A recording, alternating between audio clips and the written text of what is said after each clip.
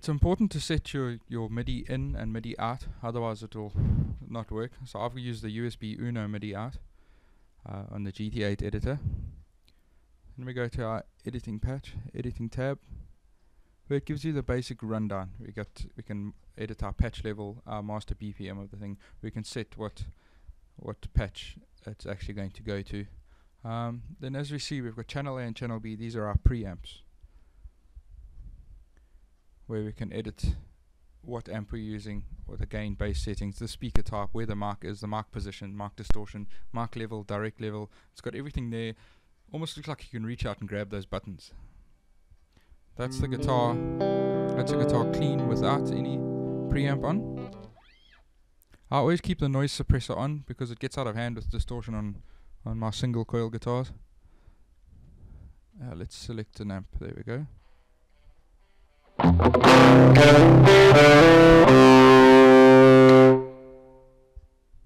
prefer the JC120 with a little bit of gain. I up my mids because I'm playing a Strat.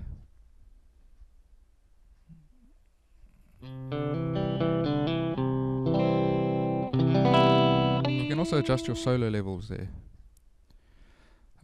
When we look at overdrive, we've got all the various different distortions as it is on the pedal, but once again, it's easier. You can just almost reach out and grab and turn them.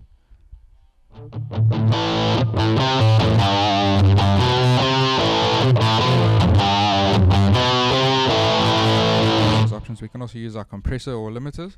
We can edit it.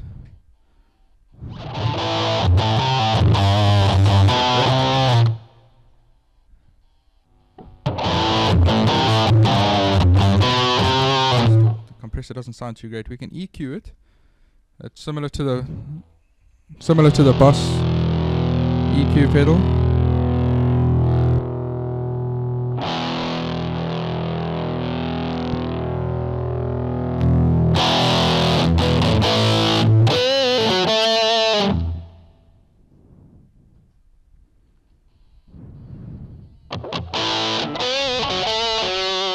We also have our effects chain. We can just click and drag and change the order of any of the effects change as we set them up. We can add reverb. I always like a bit of reverb. And again, we can edit it as it is.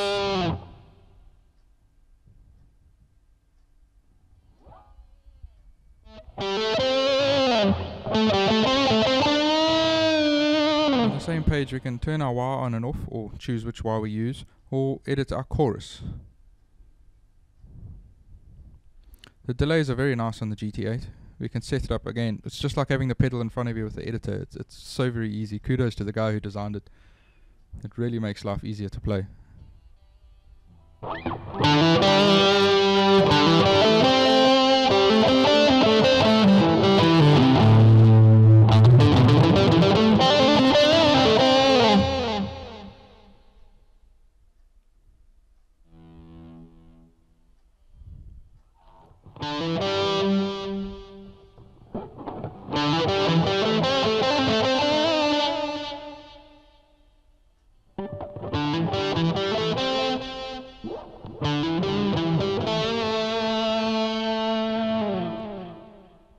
The FX1 and FX2 are as they are on the pedal. You just choose which one you wish to work with. We'll choose anyone, the tremolo, and you can change it as you play as well.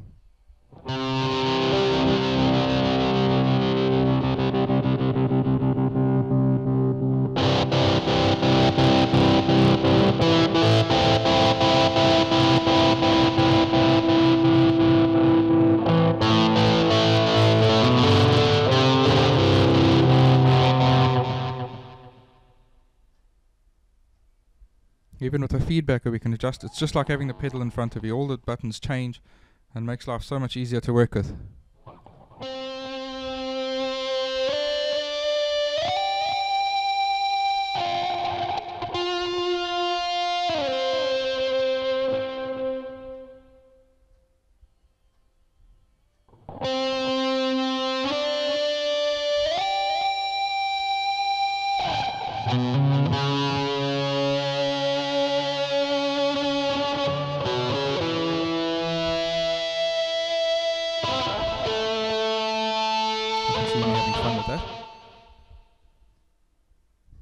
play with the slicer a bit.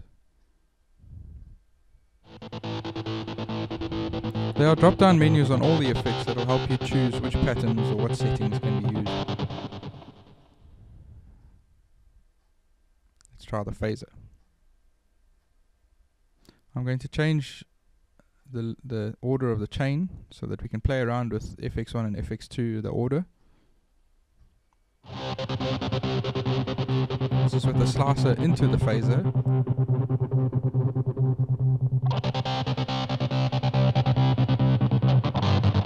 Let's change that order around. We're going to put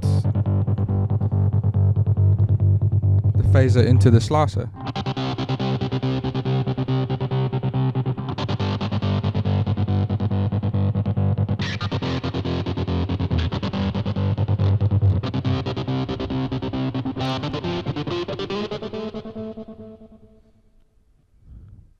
It's a very easy software to use. We can also name our patch whatever we wish,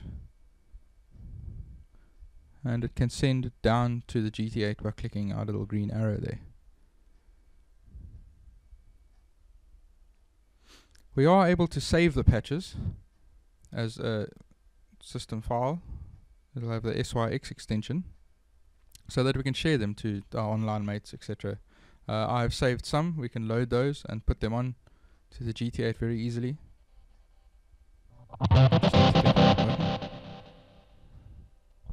There we go. There we go. That's another pre-saved patch. This is another one that I played around with. Sounds much better on a Les Paul. There we go. Great, easy software to use. Really helpful with the GT8. It makes it a lot less confusing.